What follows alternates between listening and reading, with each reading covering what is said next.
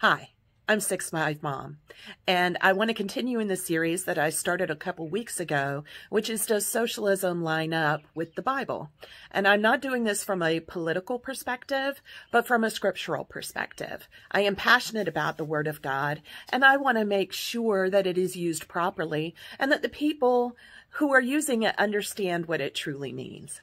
So I've gone across several passages of scripture over the last couple of years that people have used saying, oh, this supports socialism. And the one we're looking at today is the rich young ruler, which I have seen put out there as a support of redistribution of wealth. So let's look at that passage, which is found in Matthew 19, verses 16 through 26. And here's the 6'5" Mom paraphrase. This young man comes up to Jesus and says, "What one good thing do I need to do to inherit eternal life?" And Jesus says to him, well, don't commit murder, honor your mom and dad, don't commit adultery, etc. And the young man goes, I've done all those things. And so Jesus looks at him and says, okay, there's one more thing you can do. And the young man's like, cool, what? And Jesus says, sell everything that you own and give it to the poor. And it says the young man goes away sad because he owned many things. So even if we were just looking at this on the total surface, right at the top, the total surface of this, we cannot say that it lines up with redistribution of wealth. I know it sounds like it, but you can't just take God's word out and look at it in a microcosm. You have to compare it not only with the whole of the passage, but the whole of Scripture. And if you look at the whole of the New Testament and things Jesus said, Jesus never told anybody else to do this. This was the only person he said this to.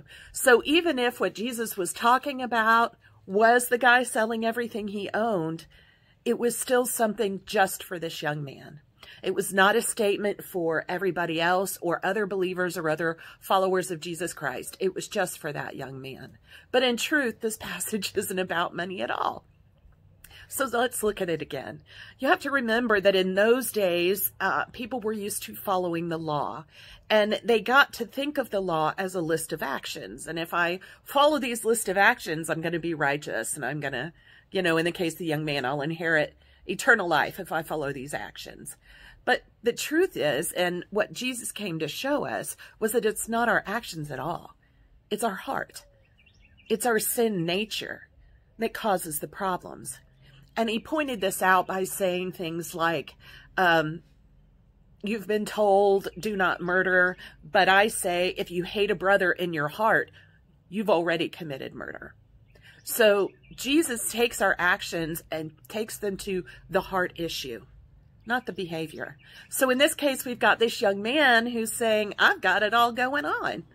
I've done all these things. That means I'm righteous. But Jesus, in the way only he can, cuts through all of that and goes, here's your heart problem. Sell everything you own. Because he's not talking about the man's possessions or him selling them. No, he's talking about the man's heart that valued and worshiped his possessions, that adored them more than he adored God. So in this case, it's about the young man's heart. It's not about what he's doing at all.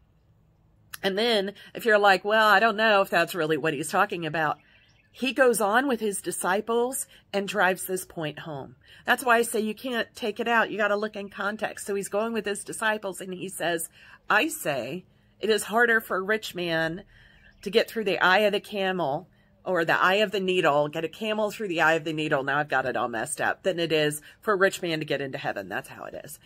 And his disciples are astonished when he says this, because in those days it was believed that if you were rich, that meant God had blessed you and you had favor with him and you were righteous.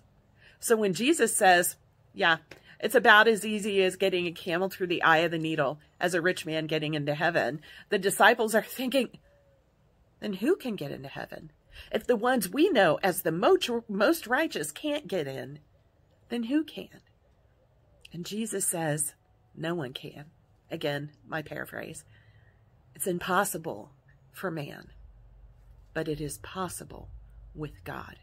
And in this case, Jesus is talking about that we on our own are completely unable of achieving righteousness, of achieving forgiveness of our sins. We cannot do all the right actions and have eternal life. No, the only way it is possible, as Jesus points out, is through God.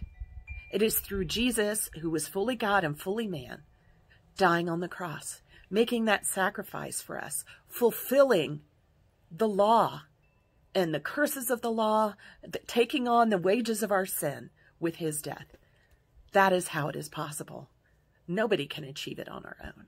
So when you look at the rich young ruler, it has nothing to do with money or wealth or even poverty, but it has everything to do with our sin nature and with our hearts and being right with God and about salvation. I'll be continuing to talk on this topic for at least one more week, and I hope that you have a great week. If you leave comments, please keep them kind and clean. Thank you.